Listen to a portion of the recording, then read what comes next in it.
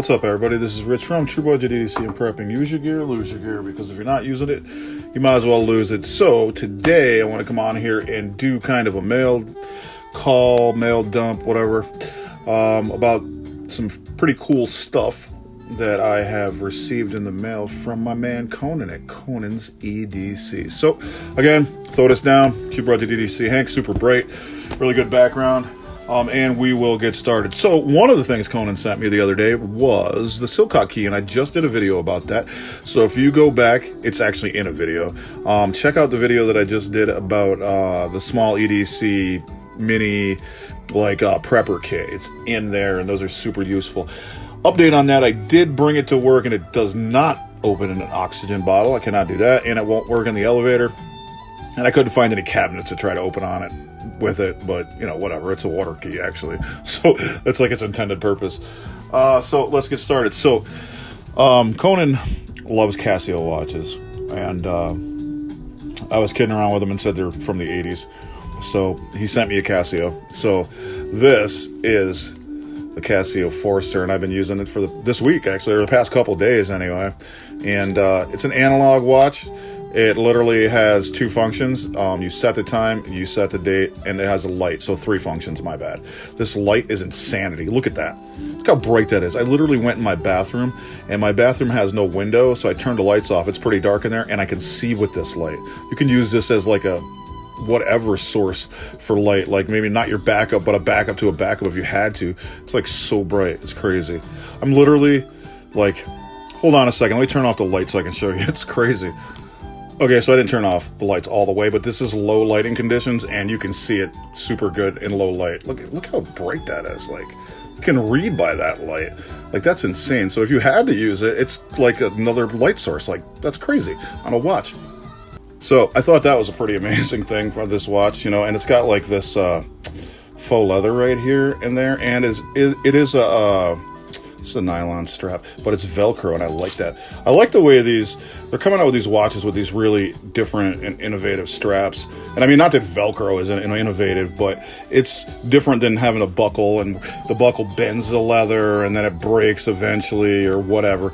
It's just so cool that it's just, you know, that's it, Velcro, real simple, real easy. Works great. And yeah, so I like it. It is pretty sick, and it is a smaller case here, so it's good. It doesn't get caught up on stuff. I have a bad habit of bumping into things with large watches, and this is a really good size, so you can avoid that. And it also comes with a little keeper strap. I just happen to take it off because you don't need the keeper strap because it's Velcro and it stays, so you don't have to put it over here, like over the strap once you put it on. So I put that in my watch case in case I do need it. I have it, and like it said, it says Forester right here. It's like some kind of faux leather, so that's like super cool. And it's rugged, like seriously, it really is. Water resistant, if you can see that. It's got some cool pine trees on the back of that. I like that. Funny thing is, Conan, he said to me, he goes, I figured you'd like it because of its simple ease of use, and I do. It's definitely a really good old guy watch because there's not a lot of stuff you have to learn. You just set the time, set the date, you're good to go. Press the button, you can see. It's the perfect one. That's why I stick with iPhone, because the software never changes. It's an old guy phone. It's an old guy watch. I like it a lot. Thanks a lot to him for that. It's a cool watch. Really good watch. Makes me want to get some more Casios, actually, honestly. And I like analog watches, so it's super even better.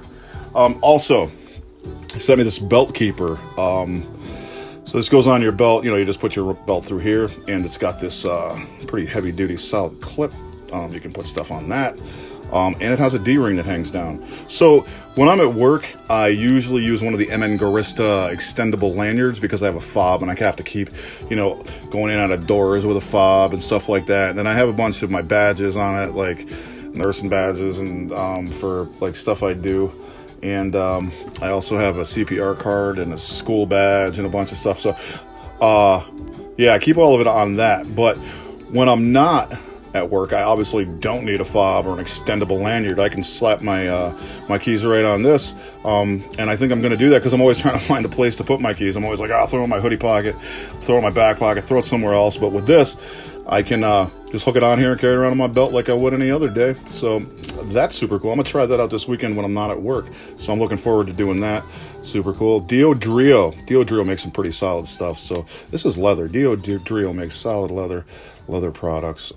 So yeah, check those guys out if you get a chance. So that's another item he sent me. I appreciate that. And then he sent me the screw pop and a carabiner. The screw pop is pretty sick. Look how small that is.